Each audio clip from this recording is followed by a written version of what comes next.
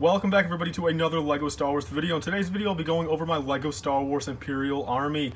This is going to be the first army I show on video throughout the year. I'll be having everything from the Clone Army to the Droid Army to the Resistance Army and everything and so on. They'll be every other week, so 2 weekends from now you guys should expect the next army. Leave your comments down below which one you guys want to see next. But let's get into the Imperial Army, guys. There's a total of 144 figures. Not including, I've got a lot more Darth Vaders and Palpatines, but I'm only, having one of each of them on this, army. So 144 figures and 16 sets or vehicles. So, yeah, guys, I'll give you guys a quick overview. I have it over here on this side table. It's a pretty big army. There's a lot of stuff in here that, I didn't really think it to be, this big. But, I mean, it's pretty big. I mean, I was not really expecting to have over 100 Imperial figures, but I do. So let's get into it, guys. I'll kind of give you guys a backstory and kind of just go over the character. So up here I've got 5 Royal Guards with the newest Palpatine and Darth Vader right there, kind of leading the army.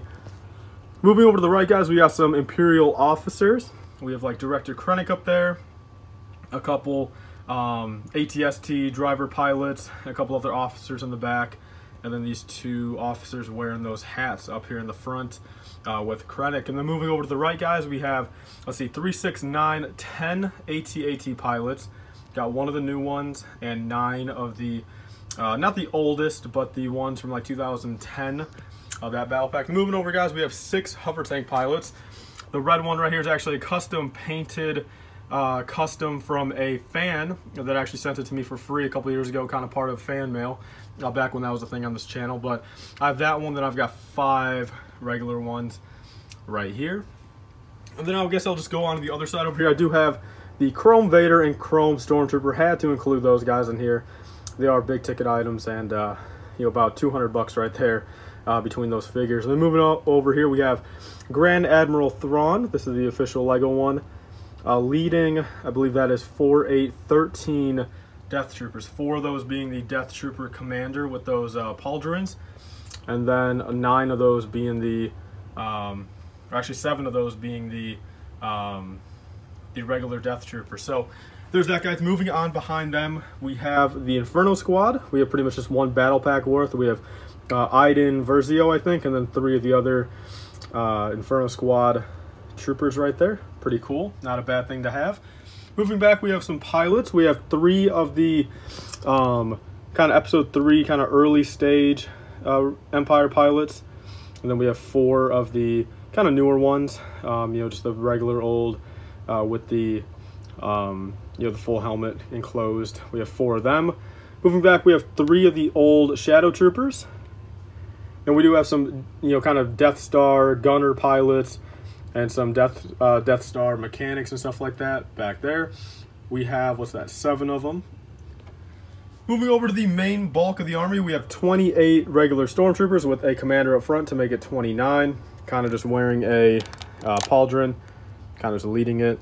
And yeah, we have a big mixture of the original Stormtroopers, or I guess not the original, but like the 2008 through 2013 or 14 Stormtrooper. We got some Rebels ones over here and in the back. And then we have some, we have 1 of the new overmolded Stormtroopers, pretty ugly in my opinion. Then we've got a handful of the 2016, kind of the favorite Stormtrooper right there as well. So not too bad. A lot of plain white Stormtroopers, and really, I've got a decent amount of every single kind, where I could use it in mocks, of all sort. Moving behind them, we have 2 of the Patrol Troopers right there. Pretty cool figures to have a couple of. Then we have 7 of the Sand Troopers. We got a couple of the Commanders, and then 4 regular Sand Troopers behind there. Then we've got 7 Scarif Troopers, guys. We got 3 of the Lieutenants, 3 regulars, and then we have kind of a commander right there wearing a waist cape. So not too shabby right there. Pretty cool. Looks like we have a lot of 7s of stuff. You have 7 Sand Troopers, 7 Shore Troopers, 7 of them, 7 of them. It's quite a lot of 7s. So there's that, guys. Then moving over, we have 9 Imperial Snow Troopers. We have 3 of the newer kind, or actually 4 of the newer kind, and then 5 of the older kind right there. Then moving behind them, we have some Scout Troopers, all of the older kind right there. We've got 7 of them as well, so another 7. Then back there, guys, we have a couple kind of one-off figures. We got an old Imperial officer, an old Imperial TIE pilot, and then kind of a probe droid for the Empire. Moving over, we've got a couple customs over here. We have a custom decaled 501st Stormtrooper over there. Not too bad looking with the helmet being from CAC, and the decals done myself. Then we've got the Emperor Palpatine from the Battlefront 2 campaign.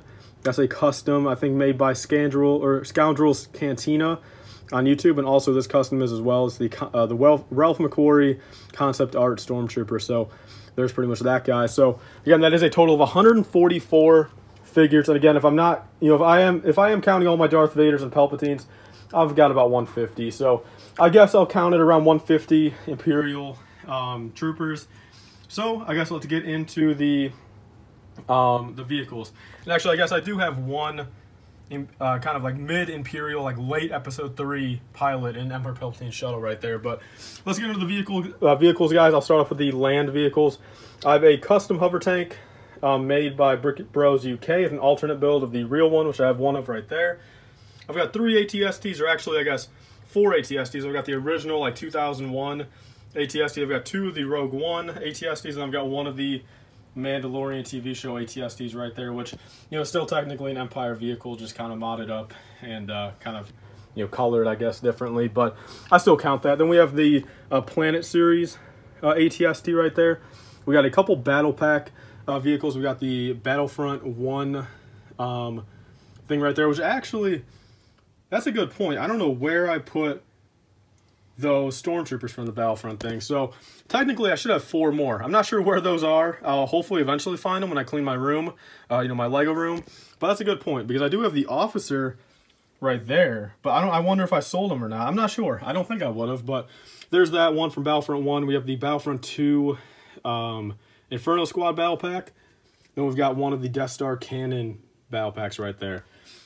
Then we have also an ATGP sitting in the back. Not a bad vehicle. I really do enjoy it, which actually, again, I have a feeling I should have the pilot to that. I think I'm missing a couple Imperials, honestly, so who knows, guys. So I comfortably got about 150 Imperial troops. I'm just missing a couple, I guess, which I didn't even know I was, but, looking at these sets, I should have a couple more than what I do. Moving on to the air vehicles over here, about an even split. We have Krennic Shuttle in the middle. Pretty cool vehicle right there. We have the 2014 Imperial Shuttle Tidarium. That's a fan favorite. Of course, I want to get the big UCS one, but that's on the list for another time. We have the Rogue One TIE Striker. Very, very cool. We have Emperor Palpatine Shuttle, which I count that as an Empire vehicle since he used it technically after the Empire was formed in Revenge of the Sith. And I wouldn't doubt he probably had it for years to come after that. Then we have 2 versions of Darth Vader's TIE Advanced. We have the one from like 2001, I think, or 1999, right? Yeah, 1999.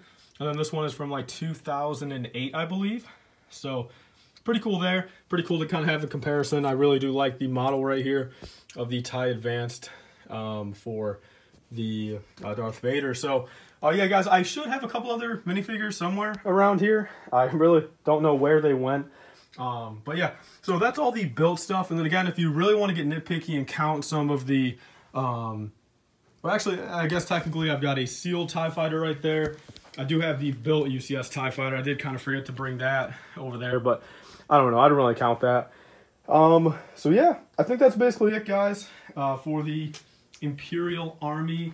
Aside from just a couple other sealed sets, like I've got a sealed Battle Pack up there, sealed 2014 Shuttle, sealed TIE Interceptor up there. So I've got a decent amount of, sealed Imperial stuff as well. Imperial Dropship Battle Pack. I've got more, Battle Packs from other stuff. I've got a Patrol Trooper Battle Pack. I've got the Inferno Squad Battle Pack. So I've got a very good variety of Stormtroopers, I feel. I'm very happy with this army, honestly, after, kind of taking it out and looking at it. I'm very happy with it. I'm satisfied. Of course, it's going to keep on growing bigger and bigger. And, yeah, thank you guys all for watching. Please like, comment, and subscribe. Leave your comments down below what army you guys want to see next. It'll be coming out 2 weekends from now. And see you guys in the next one. Bye, guys. Save 5% off on your next LEGO purchase. Be sure to use code LIFEBRICK. That's capital L-I-F-E BRICK.